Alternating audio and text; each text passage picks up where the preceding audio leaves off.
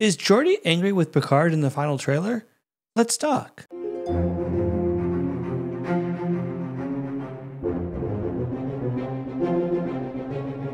Hey Trekkies, Christian Fox here with another video for you. Today, I want to talk about the final trailer for Picard that was released during the AFC halftime show and the Geordi La Forge situation.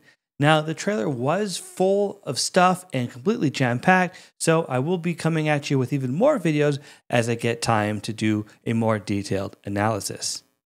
In the trailer, we got a shot of the Titan A arriving at Earth's space dock, which seems to be run by none other than Commodore Geordi La Forge.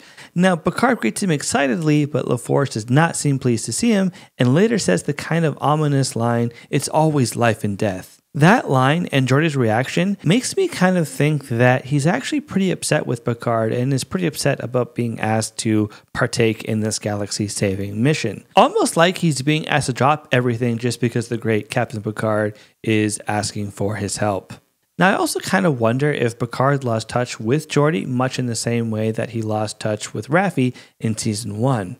Now, with that, coupled with his line about family in the first trailer, it seems like he's very worried about what this mission's going to do with his family, and that he feels he has a greater duty to his family than to that of the great Captain Picard. In a way, their interaction with each other kind of reminds me of All Good Things Riker and his reaction to Picard when he's approached in that episode. But in true Star Trek fashion, I suspect that Geordi will support the gang once he sees the threat of our main villain.